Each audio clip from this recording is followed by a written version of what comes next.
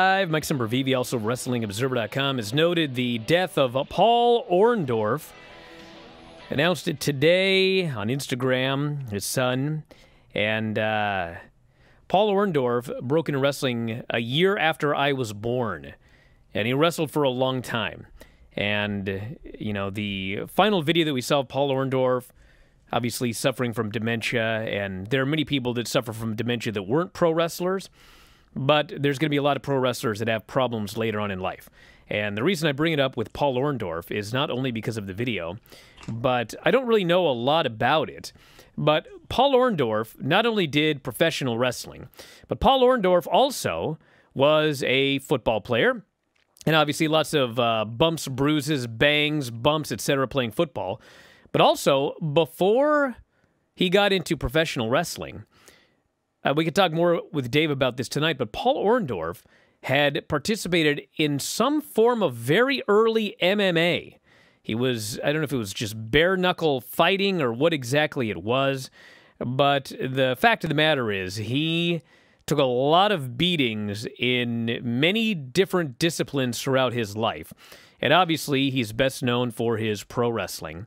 And I was always a fan of Paul Orndorff. I thought he was a great worker. I thought he was a great heel. I thought he was a great babyface.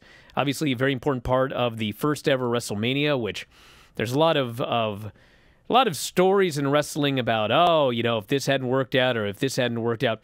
WrestleMania, if that had not worked out, we have no idea how the history of pro wrestling would have been affected by that, what pro wrestling would be today if pro wrestling would have existed. Obviously, he was one half of the main event. And, you know, he was really, not to be disrespectful, but he was kind of the fourth wheel in that tag team match because Hulk Hogan obviously was Hulk Hogan. And Mr. T was the biggest television star in America. And the Roddy Piper-Hulk Hogan feud was a bigger feud at the time than Hulk Hogan and Paul Orndorff. But Paul Orndorff was in the match, and he was an important part of the build. And he obviously went from there to World Championship Wrestling. And he even had a comeback in World Championship Wrestling during the Monday Night Wars. And there was a very famous moment where he actually took a bump in a match in World Championship Wrestling, and he ended up paralyzed for a short period of time. And that was pretty much the end of his active career. But very funny guy, very good worker, had obviously the great physique for most of his career. Very sad to hear the death of Paul Orndorff. And Mike, any thoughts? When you think of pro wrestling, you know, you think of a guy with, you would stereotype as an old pro wrestler. He was that guy. You talked about the stuff he did outside the ring. Bar fights, no matter what it was, Paul Orndorff would be your guy. Just unbelievably believable because that's who he was. An intense guy. He was charismatic. He had incredible physical charisma. When you looked at the body, how he moved, and he was a natural for pro wrestling. You could see with the reputation he has why a guy like Eddie Graham down in Florida would be attracted to a guy like Paul Orndorff, and that's where he was from. He was from Florida. He was a big high school football star. He was a college star as well, too, the Brandon Bull. And then he goes and starts his career, and almost immediately, in the most rugged area down in Tri-State, which was Oklahoma and Louisiana and Arkansas, tough people down there to perform in front of, really hard, tough trips, just with usually a hardened-looking lineup that he would be, you know, breaking into, and old crusty veterans working with, and he always held his own.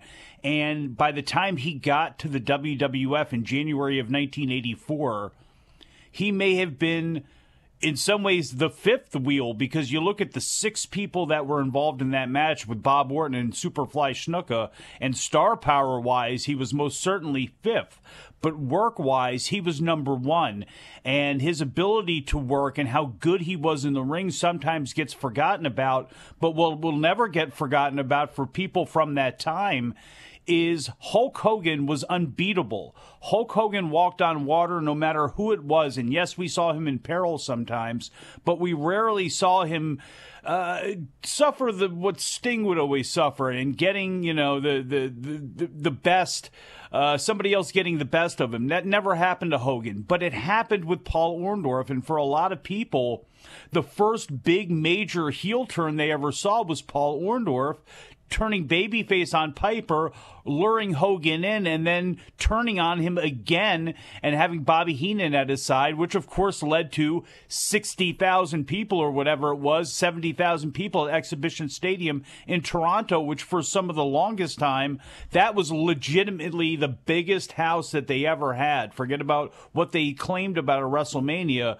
Exhibition Stadium was their biggest one up in Toronto, so he was a major star. And as you mentioned, his career continued on. He was a winner everywhere that he went, incredibly intense. Then doing work for WCW afterwards. We got the famous story about Big Van Vader in the locker room. Even Paul Orndorff, even with that atrophied arm, in shower shoes. You had a huge Big Van Vader who didn't want to go out and do promos. They get into it, and in shower shoes with that atrophied arm against that huge man, from everyone's accounts of it, or at least that's what the lore is, Paul Orndorff beat up Vader really, really badly.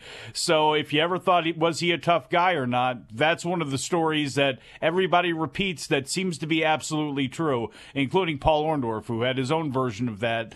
But R.I.P., just very sad. We talked about the tape when it came out. Not probably how he would have liked to have been remembered, because every time he was put into the public eye, he wanted to be the badass that he was for most of his career. So Godspeed to Paul Orndorff and the best to his family.